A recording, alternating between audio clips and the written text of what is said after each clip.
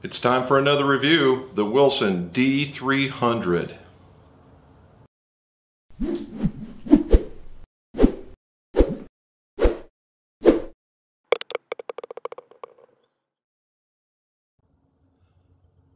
Welcome back to the McGolf shop, and I just got back from vacation in Myrtle Beach, and I'm going to do another video about that and how to think about your trip.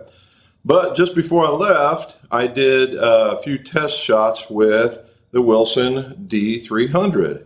This guy. See that right there? Pretty good looking. That's a pretty good looking cavity. It's got a fairly large sole. Nice face. Okay.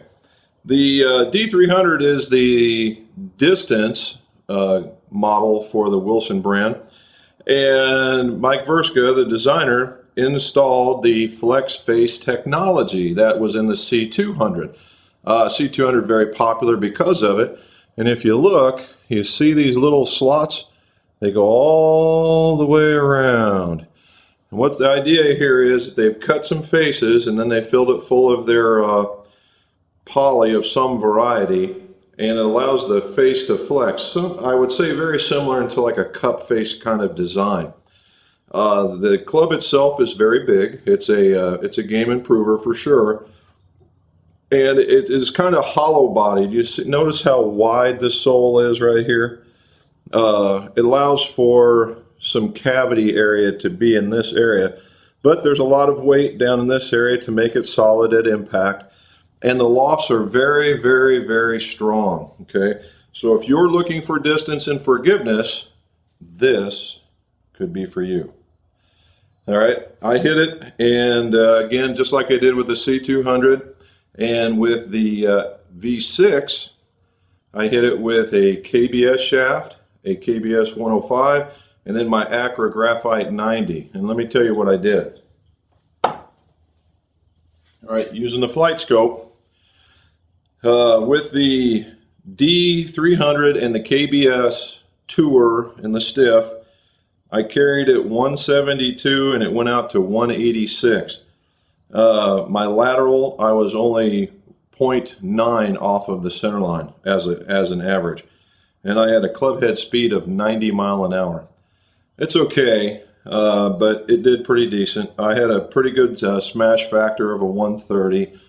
Not outstanding, but again, this thing's very forgiving. With the KBS 105, I carried it to 175 and took it out to 191.4. And I'm going to show you all this. It'll be up here onto the side. Now, I was 3 degrees to the right. Now, remember, I'm a lefty, so that was a bit of a fade, more of a push, and I had a 92.9 mile per hour club head speed and a smash factor of 128. So very similar in the way, the quality of the hit. Then with the D300 with the Acra, the I-Series 90 shaft, I carried it out to 181 and got out to 196 with a 94 mile an hour swing speed and a same 1.28 smash factor. And I was only 0.8 off of center line. So obviously it did exactly what we said. The heavier shaft was a little slower, next lighter shaft a little faster, and the lighter shaft faster still. And I wasn't able to lose it, so to speak. And I like a lighter shaft anyway.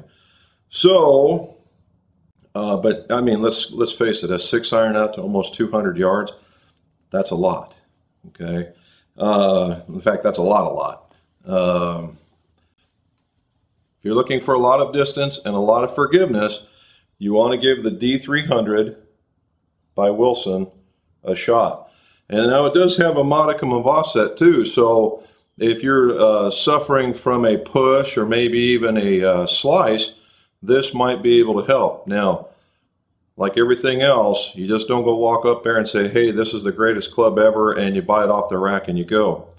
What you really need to do is go get fit. All right, get the right shaft, the right length, the right lie, the right grip, and the right set and makeup for these guys. That way you're using all of the clubs in your bag and you're not wasting any of your money. So get fit. But I truly think that if you're thinking about extra distance, this guy is where to go with flex face technology, and you'll enjoy it.